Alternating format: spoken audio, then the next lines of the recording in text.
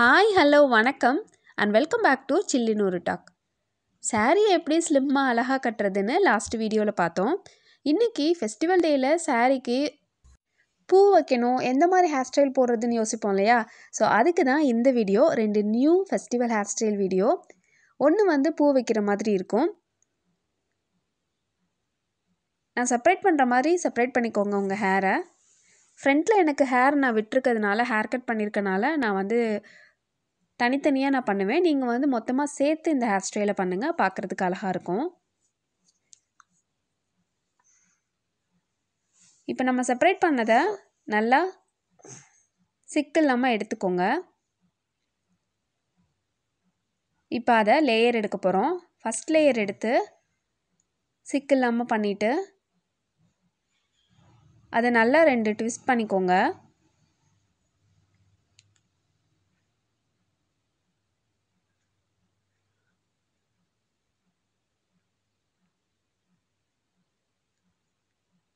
இப்போ இதே மாதிரியே அடுத்த ஒரு லேயர் எடுத்து அதையும் நல்லா ட்விஸ்ட் பண்ணிக்கோங்க. ட்விஸ்ட் பண்ணிவிட்டு ஃபஸ்ட் லேயர் எடுத்தோம் இல்லையா, அதுக்குள்ளே விட்டு இந்த சைடு அந்த லேயரை மட்டும் தனியாக கொண்டு வந்துடணும். எப்போதும் நம்ம என்ன பண்ணுவோம்னா, இதுக்குள்ளே விட்டுட்டு லேயரை கீழே விட்டுருவோம். எப்போதும் போல் எல்லா முடியோடையும் ஜாயின் பண்ணிடுவோம். பட் இப்போ அப்படி பண்ண போகிறது கிடையாது. கொஞ்சம் டிஃப்ரெண்ட்டாக இந்த லேயரை அதுக்குள்ளே விட்டுட்டு இந்த சைடு கொண்டு வந்து தனியாக விட்டுருங்க. இது நம்ம கடைசியாக பார்த்துக்கலாம். இப்போ அதே மாதிரியே அடுத்த லேயர் எடுத்து இது மாதிரி ஒரு லேயராக எடுத்து நல்லா ட்விஸ்ட் பண்ணிவிட்டு, இல்லை நீங்கள் இதில் பின்னல் போட்டுக்கலாம். இது எல்லாமே உங்களோட விஷ் தான். ஜஸ்ட் ஒரு மாடல் தான் நான் உங்கள் கூட ஷேர் பண்ணுறேன்.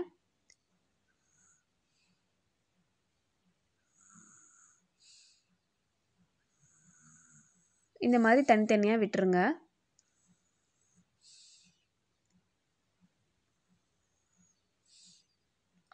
உங்களோட முடிக்கு எப்படி வேணுமோ அந்த மாதிரிலாம் நீங்கள் ட்விஸ்ட் பண்ணிக்கோங்க. நான் ஃப்ரண்ட்டில் ஹேர் விட்டுருக்கேன். உங்களுக்கு ஃபோர்ஹெட் இருந்ததுன்னா என்ன மாதிரி ஹேர் விட்டுருங்க.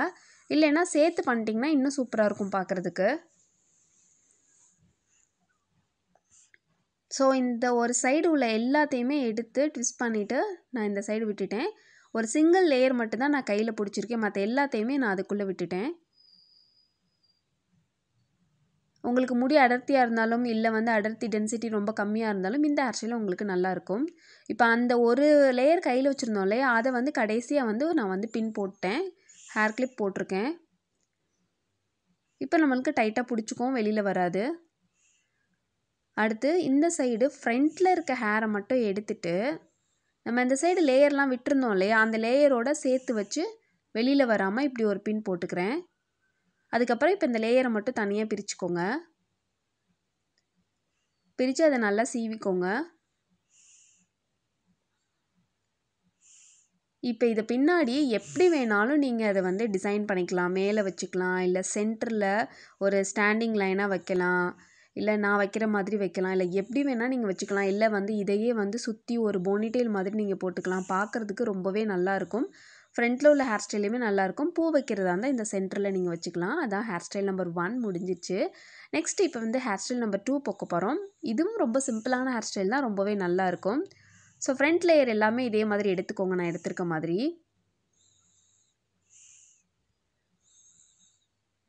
உங்களுக்கு ஃபோர்ஹெட் இருந்தாலும் இந்த ஹேர் ஸ்டைல் ரொம்பவே சூப்பராக இருக்கும். இது என்னோடய ஃபேவரட் ஹேர் ஸ்டைல். இப்போ நான் பாருங்கள் இந்த மாதிரி பிரிச்சிருக்கேன். இந்த காது கிட்ட இருக்கு இல்லையா, அந்த ஒரு லேயரை மட்டும் விட்டுட்டு பேலன்ஸுக்கு லேயரை முடி உள்ளார குட்டிட்டேன், வெளியில் தெரியாத மாதிரி. இப்போ எல்லா முடியையும் ஒரு சைடாக கொண்டு வந்துடுங்க. நம்ம ஒன் சைடு தான் பண்ண போகிறோம். ஒன் சைடு ஹேர் ஸ்டைல் தான் பண்ண போகிறோம்.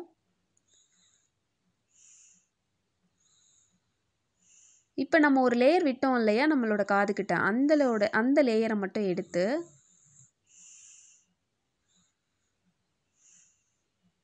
சிக்கு இல்லாமல் நல்லா சீவிக்கோங்க.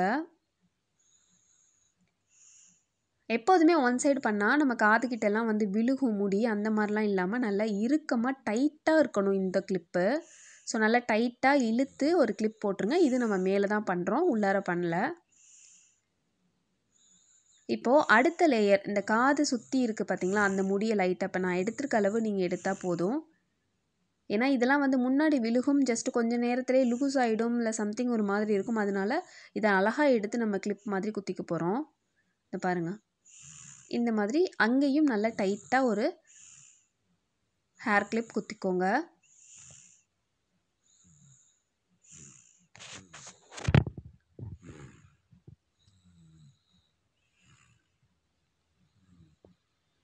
இப்போது லாஸ்ட்டாக நம்மளுக்கு இந்த மாதிரி இந்த ஹேர் மட்டும் தனியாக எடுத்துக்கோங்க. இது தனியாகவே பிரிஞ்சு நிற்கும் நம்மளுக்கு, ஏன்னா அந்த சைட்லேருந்து இந்த சைடு போடுறோம் இல்லையா, அதனால்.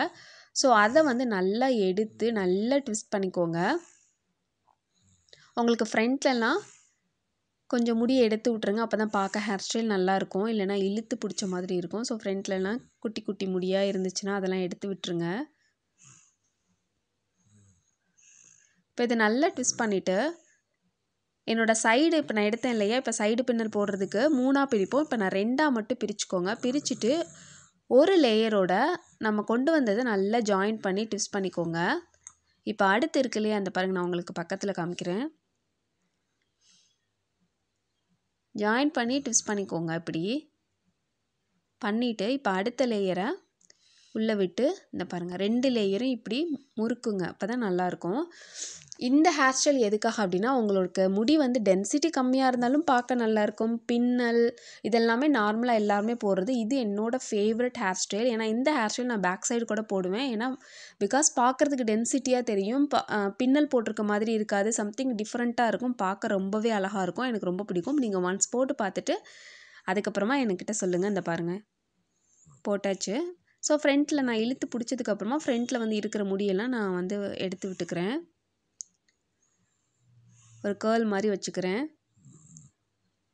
பார்க்குறதுக்கு எவ்வளோ நல்லா இருக்குது பாருங்கள், நல்லா டைட்டாக இருக்குது, உள்ளார லேயர்ஸ்லாம் இருக்கிற மாதிரி இருக்கும். இப்போ உங்களுக்கு எவ்வளோ தேவையோ அந்தளவுக்கு எடுத்து நீங்கள் வந்து கீழே வந்து பேண்ட் போட்டுக்கோங்க.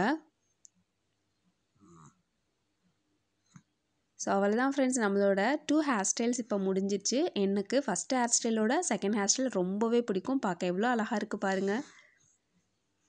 இந்த ஹேர் ஸ்டைல் தான் எப்போவுமே சாரீக்கு எனக்கு ரொம்ப பிடிச்ச ஹேர் ஸ்டைல். ஃப்ரெண்ட்ஸ், இந்த வீடியோ உங்களுக்கு பிடிச்சிருந்துச்சுன்னா சில்லுன்னு ஒரு டாக் சேனலுக்கு சப்ஸ்கிரைப் பண்ணுங்கள், லைக் பண்ணுங்கள், கமெண்ட் பண்ணி பூஸ்டப் பண்ண மறக்காதீங்க. நெக்ஸ்ட் வீடியோவில் நான் உங்களை மீட் பண்ணுறேன். அது வரைக்கும் டாட்டா, பை பை, தேங்க்யூ.